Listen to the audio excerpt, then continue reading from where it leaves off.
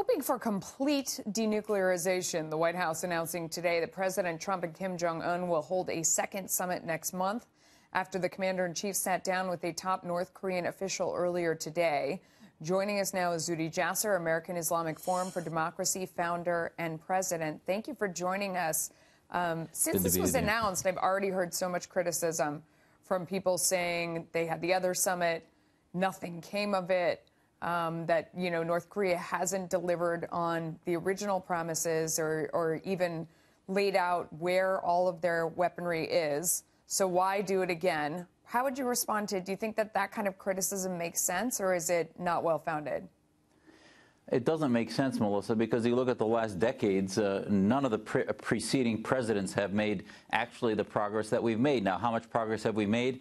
Many of the private studies in the past few months have said that they're still continuing to build up their missiles and some of their armamentarium, so there hasn't been any retraction. However, if you listen to the critics back last year, they thought we were on the verge of nuclear war. They thought the belligerence was pathological, and yet that probably pushed them to an area. Add on top of that, I think the tariffs against the Chinese and others have caused them to not want to blink with the North Koreans and give them a bypass of sanctions. I think has played a huge role in bringing the North Koreans to the table. The meetings in November, Melissa, were canceled. Why? Because they wanted sanction relief, and when they saw it wasn't going to come before the meeting, they canceled it, but now they're going to meet. So I think we're making progress diplomatically.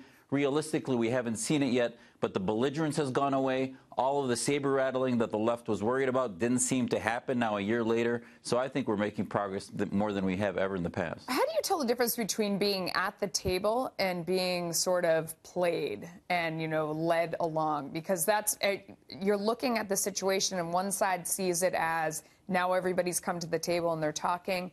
The other side sees it as, no progress, they're buying time, or they're trying to win relief without giving anything up, and that it's, almost a step backwards. How can you tell the difference from the outside if you're not pre-biased to one side or the other? Well, that's a great question. You sort of compare the deal that we had with Iran, where we signed a bunch of things and they continued to move forward, and now we're finding out with this administration, as information gets released, that all the things we signed were not even true in the reality. And yet with this, with the North Korean situation, what do we have to lose? We've had no agreement, and they're coming to the table, realizing that they want to get back some of the sanction relief. So it seems that we have all the cards, very little to lose. There's no previous agreement. So at the end of the day, you look where we're coming from and you compare it to other countries that we're trying to push like Iran, and we see actually more progress. Zuhdi, I want to get your take on the president's decision to withdraw U.S. troops from Syria. You were one of the very first people to come out and talk about this issue years and years ago, even before the Obama administration even drew that red line that they didn't end up living up to. You've been drawing people's attention to this issue for so long. What do you think?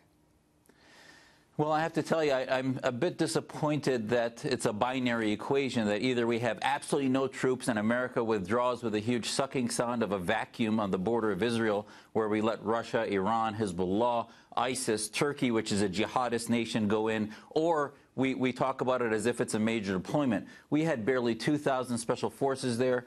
We have forces in Somalia, a few hundred, and all over the world we do some special ops. And the return on investment, Melissa, for those few hundred troops was very high. And we lost 4 troops. Now we lost another few this week. And I think that's a sign that when America leaves, it will implode. At the end of the day, I have to tell you, just as you mentioned, we've talked about for years, that is going to implode with Hezbollah, Russia, Assad, ISIS, Turkey going in, and the Kurds who we're leaving vulnerable. They are the allies that are closest to us, second only to Israel in the region, and we are leaving them and abandoning them. And I think they're going to turn to Russia and Assad, and the region at some point is going to demand a much more major deployment rather than the few hundred troops that we've had there. We're out of time, but what would be the end game then? If we don't leave now, when is the end for the U.S.?